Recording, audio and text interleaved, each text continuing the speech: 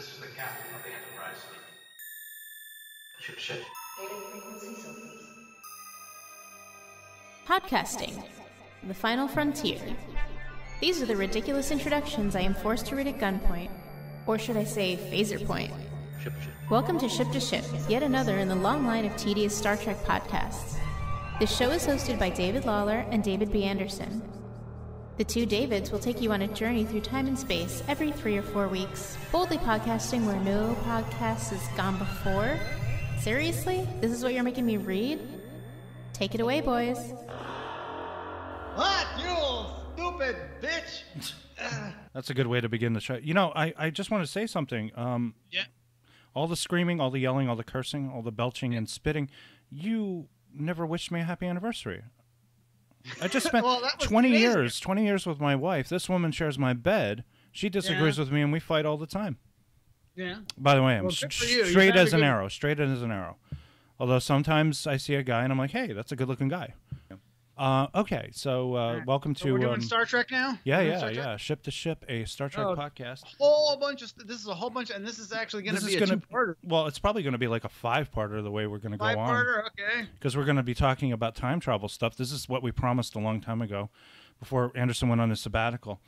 And so, like, the first thing would be the original series, and I wanted to talk... the original series. Yeah, will you? Because I watched everything, but I've already forgotten half of. So if you just say what the episode is, then I'll remember. Well, it's The Naked Time is the first one. That was a very early episode from the first season. Yeah, and that was something that I was not aware was, even though the time is in the description.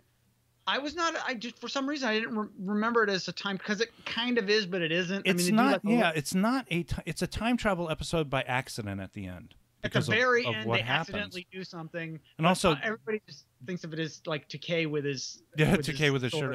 I'll protect you, fair maiden. Now, do you remember that Next Generation did a sequel to this episode? Very first episode in production. Naked Now. The Naked Now, which is basic. It's really weak, but. Going into the story of this, what happens is there's this weird virus that spreads among the crew as a result of complex water molecules that somehow change, and they act on the blood like alcohol, and they make everybody essentially drunk. This one guy, Kevin Thomas Riley, who was the helmsman or something, or navigator, I think. And he goes and he turns the engines off. He locks the door to engineering. I mean, it's so bizarre how a bunch of weird things can happen that you can completely capture the ship. When the thing gets on him, I could already tell like they were doing some sort of weird effect where it was kind of dripping sideways, and they just sort of shot it sideways so it would drip on him. That's what happened to the first guy who gets it. They bring him up, and then he goes crazy, and then he basically stabs himself, I guess, with a knife in the where they're having dinner or something. Pink-looking blood I've ever seen. It was, but it was fairly disturbing. And then McCoy starts working on the. Actually, I think McCoy and let me see, McCoy and Scotty and Uhura are the only ones who don't seem to get affected by it because they're too busy. Now, when was this shot? Because this is Chapel. It was her first episode as Christine. Yeah. Because they were changing her hair. She had like full like weird gray hair thing going. I don't think she was like fully gray at that time. I don't think it was gray. I think it was just more platinum than anything. It seemed silver on the thing I was watching it on. It certainly wasn't. I remember her having dark hair after that, right? Well, no, she was a blonde up until the final episode, I think, of the show. Until when I guess she just said, "Fuck it, I'm not dyeing my hair anymore." Okay. So she went full brunette like she usually was. And then of course when she shows up again, in the animated show she was blonde again, but then she shows up again in the movie, the motion picture, and she's got the brunette hair. And also we find out early she's in love with Spock. Yes. But to be fair, it might have been just the disease that kind of. Because you know what happens when you get you're not a drinker, but basically when you get drunk, all your inhibitions kind of go out the window, and you. Yeah, that was the whole point of they say it releases your inhibitions. So whatever these people are feeling, is whatever they're pushing back. So it's a great character piece, but for me, I mean, it's a great episode, wonderful, but comes up a little too early in the show because we haven't really gotten to know our characters yet. This is a very early episode. I noticed like watching this, and I think the one after that is also in the first season. Yeah. And then watching the third one, which I think is in the third season. Yeah. Is it?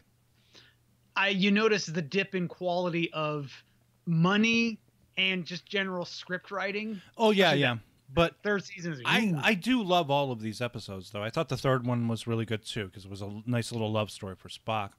But we're talking about Naked Time. We're going to talk about Tomorrow Is Yesterday, and All Our Yesterdays. But Naked Time is really great because it shows the crew like it's more of a collaborative effort. I think when Roddenberry first came up with the idea of Star Trek, he wanted it to be an encompassing piece, not just the story of Kirk or Spock. And so he created for some very interesting characters. And you'll notice, I mean, that sort of carried over into Next Generation. Next Generation was more about the ensemble. So you have you have Kevin Riley, who's a very interesting Irish guy. He gets all crazy about his Irishness. You got Sulu, who takes his shirt off and goes around with a foil and starts, threatening his fellow crewmates and thinking that he's some kind of a Three Musketeer. And he grabs her at one point, and he's like, "I'll protect you, fair maiden." And then what happens to Christine, suddenly in love with Spock? So she's like, "I'm in love with you." She infects Spock. Spock has a complete and utter nervous breakdown. It's a great performance by Nimoy. He talks about how he can never tell his mother that he loved her, and he says, "Jim, when I feel friendship for you, I'm ashamed." And then he smacks Kirk, sends him across the table, and then Kirk gets all emotional about how he's in love with his yeoman, Janice. Janice is there too. Janice didn't get affected either. That's interesting. And I realized watching it, I'm like, now you would think the Sulu with the fencing sword is sort of an iconic moment. Yeah. And then of course they even reference it in the 2009 Star Trek movie with Sulu. And I realized putting that in the movie it kind of makes sense because I barely remember that. I do remember now. Not only does he fence, he mentions that he's like, well, what weapon do you have? What do you know how to do? Fencing. And it totally makes sense in that movie because that's younger Sulu. And in this is a first season episode, the first one that they made, you said? This was, I believe, the 4th or 5th episode produced. Okay, but I'm basically saying it's early on. This is an early character moment, and he's talking to the other guy, his boyfriend. I don't know. He's talking to the other guy, and he's like, yeah, and fencing, and I do this, and this is. So I'm like, this is a sort of a central character thing. So to have that in the movie, it totally made sense. I always thought, that seems kind of random, even though it is an iconic moment. It seems like a pick and choose. Yeah. But when you really think about that is a sort of a foundation character trait. It is. So I find that interesting. And he's just wonderful. I think very early on, they had these great ideas about how to write these characters, and they did it in such an interesting way. And again, I was looking. You look at science fiction from this time, 1966, 67. Nobody was doing stuff like this. This was next level, you might call it. Yes. So then McCoy eventually finds a cure, but because Riley has stopped the engines cold, they have to figure out how because they're spinning, they're going down in an orbit, and they might collide with the planet and the atmosphere, blow up the ship. So they have to start the engines cold. So they do it, and I guess it's such an incredible unleashing of power that it causes the Enterprise to travel backward in time. They go so fast. Only a few minutes or something. Only a few minutes or something. It's a few minutes, but it's 3 days. So 3 days. Okay, yeah. Okay. So they go back in time, and it's a time warp. What did this look like on the original broadcast? Because I watched like the remastered version. Oh, the original. I mean, it just looked kind of for the time, state-of-the-art visual effects for television, right. But as we look at it today, if we were looking at the original, it would look kind of chintzy. Because there's sometimes where it's like if you see like the original and then you see like the remastered helps you to kind of understand. Because a lot of times they'll show a special effect and it'll literally be like the ship like flying around or something. It doesn't really do anything, and so you don't even know exactly what's going on. And so it's just all it is just all you see is basically. I mean, like they don't even show the ship in the original. They just show the star pattern going backwards. It's all right. This is good enough. I mean, I prefer. I know it's an unpopular opinion for a lot of purists, but I really do like the remastered versions much better because the visual effects are so much better. I mean, like, and again, they help you understand what the hell is going on. Especially with Tomorrow Is Yesterday, which is the next episode that we're going to talk about, where they do the slingshot around the sun. So my thoughts on Naked Time, I enjoyed it quite a bit. It was very funny. It was actually very funny, despite the fact that there's a suicide in it, you know. Mm-hmm. But I did enjoy it. You? I did too. Every time I watch these, especially first season, I'm like, this is solid science fiction. It really is. They're actually attempting to. Now, of course, they got kind of sloppy there near the end. Well, they tried to avoid cheese, and cheese was essential to science fiction back then. Like you look at Lost in Space, back the original Lost in Space, Batman, all that kind of stuff, and even Twilight Zone could get cheesy on occasion. But yeah, they were really trying very hard to distinguish the show from other things, and NBC never really. They didn't want it to get they didn't like spending the extra money because they actually hired technical consultants from universities and think tanks to look over their scripts and see, is this plausible? Can we do this? Does this make sense to you? And they would write it up. NBC didn't really see a reason for spending the extra money on that for research, you know. Mm-hmm. This was Desilu money. Mm-hmm. Ooh, Fanta. Don't you want a Fanta? Okay, so moving on to Tomorrow Is Yesterday, which is a little bit later in the first season. This is written by Dorothy Fontana, one of the great writers, of course, script supervisor. She died recently, a couple of months back. And this episode provides a lot of the basis for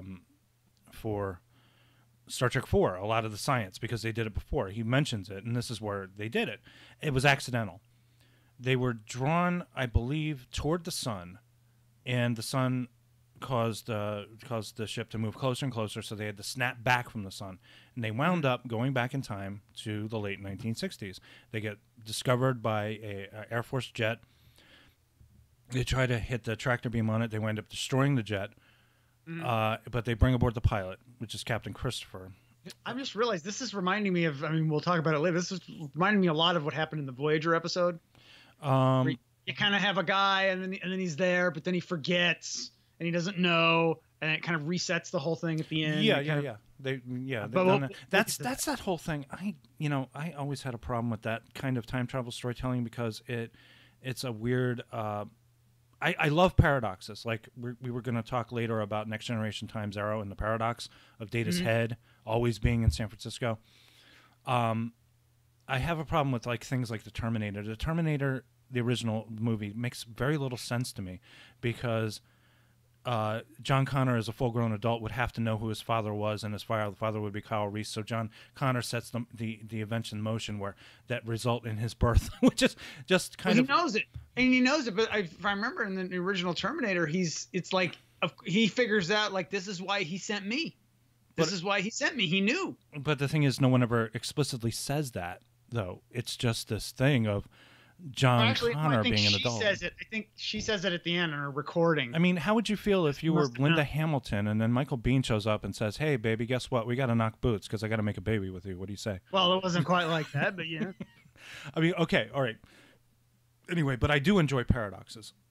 So the problem is late 1960s technology. They've spotted the Enterprise. They have film. They have to remove all. First, they have to figure out how the fuck to get home. And they do it the same way, a slingshot around the sun. And I like the effect in the remastered version because it's slightly cheesy. It's a slightly cheesy effect of the Enterprise going around the sun. It's a lot better than it was in the original. Well, they just to sort of show the ship like shaking around. Yeah, it was just like sort of shaking. It was like going. It didn't make any sense. It wouldn't make any sense on any scientific scale because if that ship is shimmying so much as an inch, people's brains are going to splatter into the walls. But they try to explain it away with their gobbledygook or. And I had to actually kind of rewind some things because I'm like, what just happened here? Because kind of at the end when they kind of fix everything. And then because the guy that they beam on, it's like he shifts allegiances like 4 times in this episode. Like, well, yeah, he shows because the idea is, okay, it's so ridiculous too, because Spock doesn't. It's a very sexist idea too. It's incredibly sexist. Is that he's got daughters, and because he has daughters and they're girls, they're not going to make any impact on the future. But then he finds out, oh, he's going to have a son later. And there's a very cute moment where he says, "Wait a minute, I don't have any son." He says, "You mean yet? Well, you're gonna get lucky again, punk." You know. Well, okay, let's do the societal math. Okay, it's 1966. He's got 2 daughters, so they're gonna not be childbearing until maybe like the late 70s or something, maybe, because but 80. Okay, it's so silly though. It's so silly. Well, I'm just saying, and the son will. Women are homemakers. They're looking for husbands on this show. I mean, it's like, what, really? Well, honestly, we're kind of back to that now. I don't know that we are. My mother served in the Army, and she served in the Army around that time. Oh, okay. Okay, she served in the Army. And what's more, my grandmother had it. She was born, 1900 or something? No, she was born in 1920. I'm sorry. No, wait, was she? Yeah, around 1920. Okay, my grandmother had a job. My grandmother brought money into the house. They needed money always, because people always needed money. It was a bad economy back then. Everybody worked. Women worked too. And here's another shocker for you. Your grandparents, David. Yes. They shared a bed. They did not have single beds. We saw in television was an idealized version of how people, possibly men, but a woman did write this. I'll have you know, a woman wrote this episode.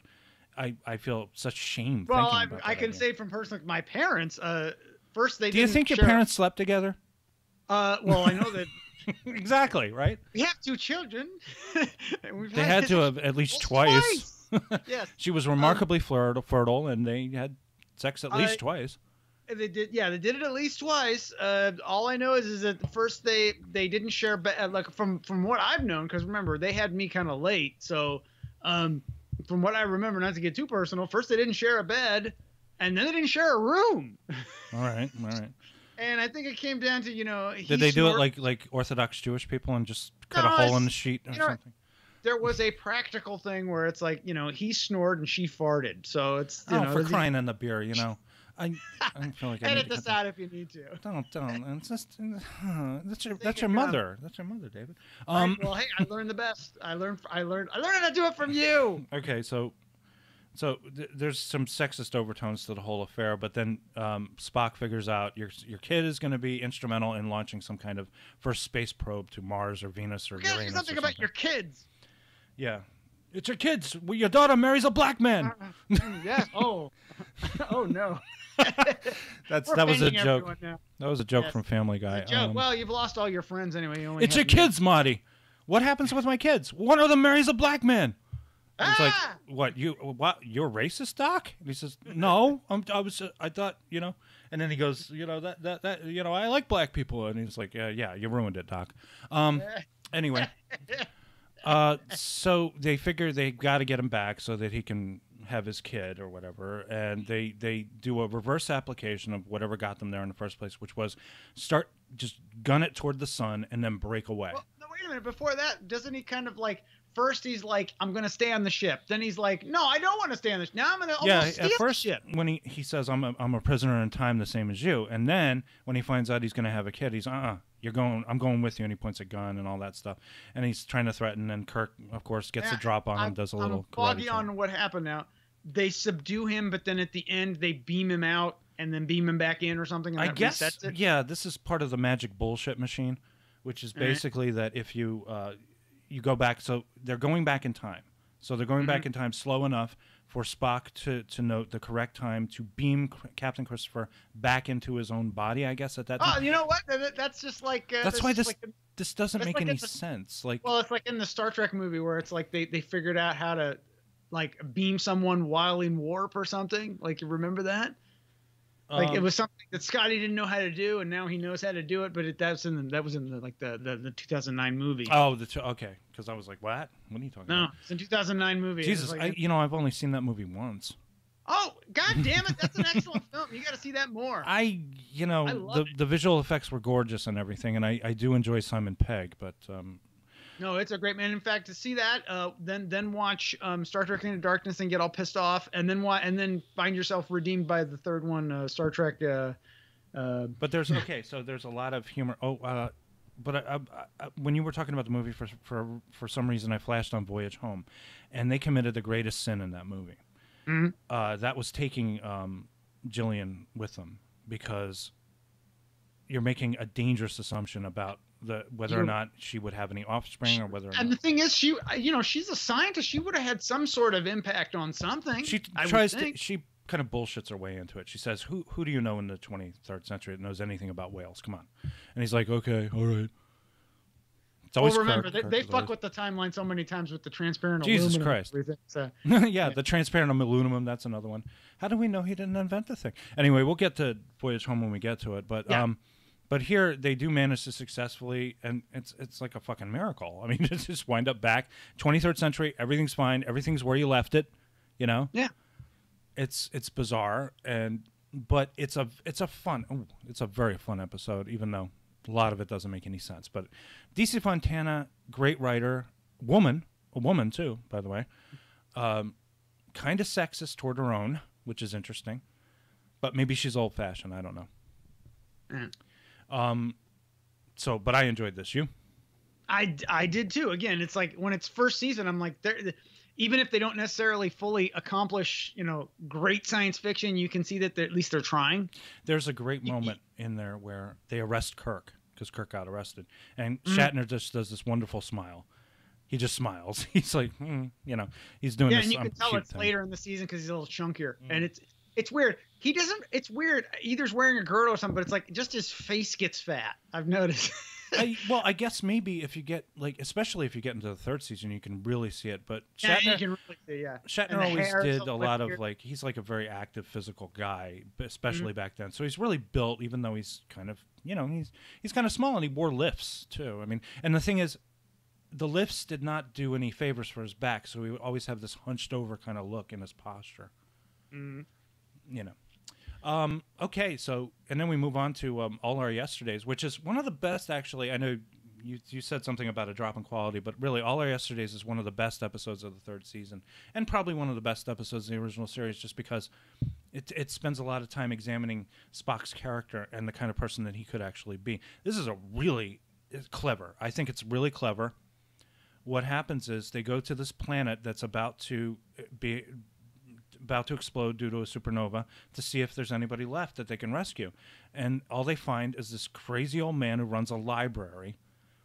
And yeah, when I watched this so much reminded me of maybe they just ripped it off in Land of the Lost. Like it's all about it's kind of like, you remember when they had Enoch, and he had by the way, that episode was actually written by Walter Koenig. Oh, really? Yeah. Now I just realized I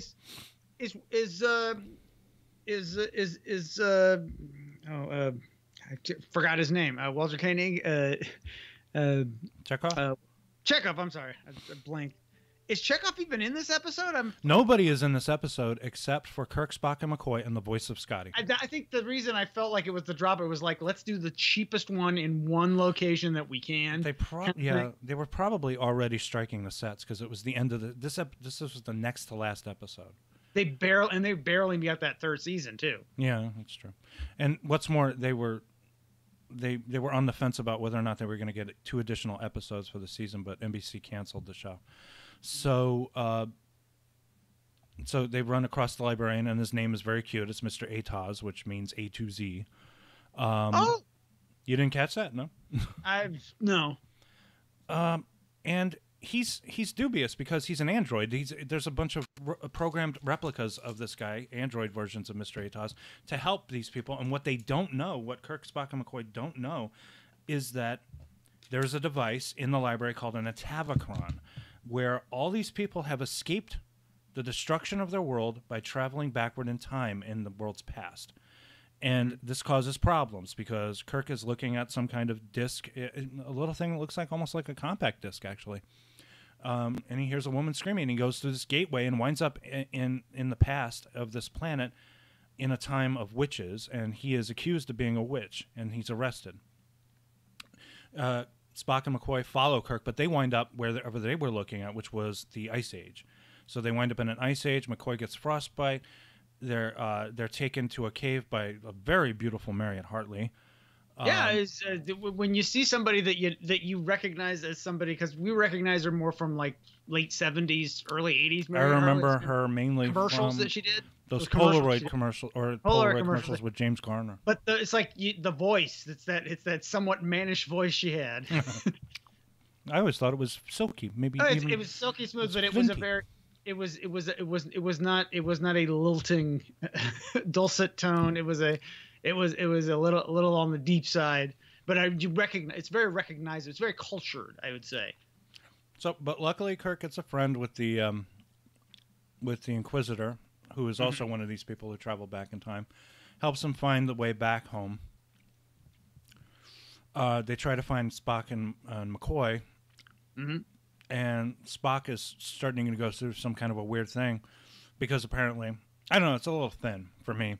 I don't understand how Spock would have such a personality change just because his people at the time, Vulcans, were savages. Maybe it's some kind of a collective psychic thing. Literally, he's there and he's reverting back to it. I think that's kind of like the environment is making him revert back. Because remember, all Vulcans, they are basically trained from birth to subvert. Like, I don't think they're genetically any different. It was only a few thousand years, so it's just. Well, they have to go through Kolinar and all that kind of stuff. Yeah, they have to do a whole thing. And apparently Spock hasn't even done that. He doesn't do it until motion picture, right? Oh, okay. Did they mention the Kolinar before? No, never. This was something new for the movie. They just made it up. But it works well. But I'm just saying, like, they never mentioned what the Kolinar was. Well, according to Voyager, as a boy, like, there was a scene in Voyager where Tuvok was a boy, and he was taken to some kind of priest or something who would tell him to get his emotions in check, because apparently, I guess Vulcan boys are very angry and very violent and very emotional. So you're saying perhaps the priest said to him, "We ain't found shit." The thing about, I mean, Tuvok is a full-blooded Vulcan, and Spock isn't. So maybe it might be, I don't know. This is a little deep, if you will, if you'll allow me a deep digression. All right. Maybe Spock being half human is best for him, is best for keeping his emotions in check, even though, as you can see, he gets really violent with McCoy very fast. He could tear McCoy's head off if he really wanted to. You know, and McCoy's like shaking him, and he's going, "Think, man, think. What's happening on your planet right now at this very moment?" And he's like, "My ancestors are barbarians." I think I've just summed up our relationship. You're Spock, and I'm McCoy. I've lost myself. I do not know who I am. And basically, Zarabeth, played by Marion Hartley, is lonely. It's a very heartbreaking story when you think about it, because she fell in love with Spock. Spock fell in love with her.